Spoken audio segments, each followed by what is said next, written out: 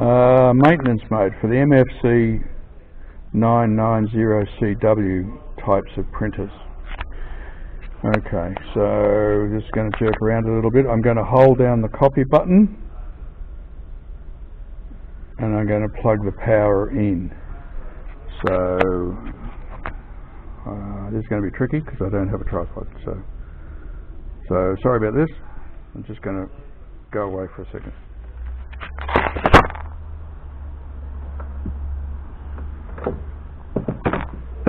Putting the power into the wall, holding the copy button, keep holding it. Right, so now you've got a screen, yeah, of in maintenance mode. Now, there's a whole lot of things that you can do in here, but I'm doing this to do a purge of the printhead because I'm not getting any print from this printer. I don't think I will get any print from this printer. I think it's deady bones, but you might have some more luck. So what we're going to do is we're going to press the 7 and the 6 key. 7 and 6. Now it says, see that? It says cleaning all. But if you only want to clean one of them, you have to be able to select which colour. So you've got to use arrows to do that. So hold the copy and the scan button at the same time. You hold them down until you see arrows. There are the arrows.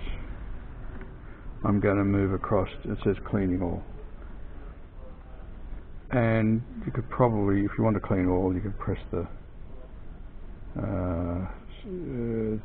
black start button here. Let's say you just want to do the black. Right, black. Or any other colour. So you just keep moving through. Black. Okay. You could press the mono key. And it'll start cleaning. Power purging is very good for getting rid of blockages and things along those lines. As I said, I don't think this particular printer is salvageable, which is a bit unfortunate. Now, there's a whole lot of maintenance manuals online, and you can get them by typing in things like MFC-990 service manual, right? So it's going through its motions. I'm going to pretty much leave it now, but I do think that you get back to the number pad and press 99. That will take you back to your home page. Okay? Hope that helps you. And it's Jeff from Cartridge World.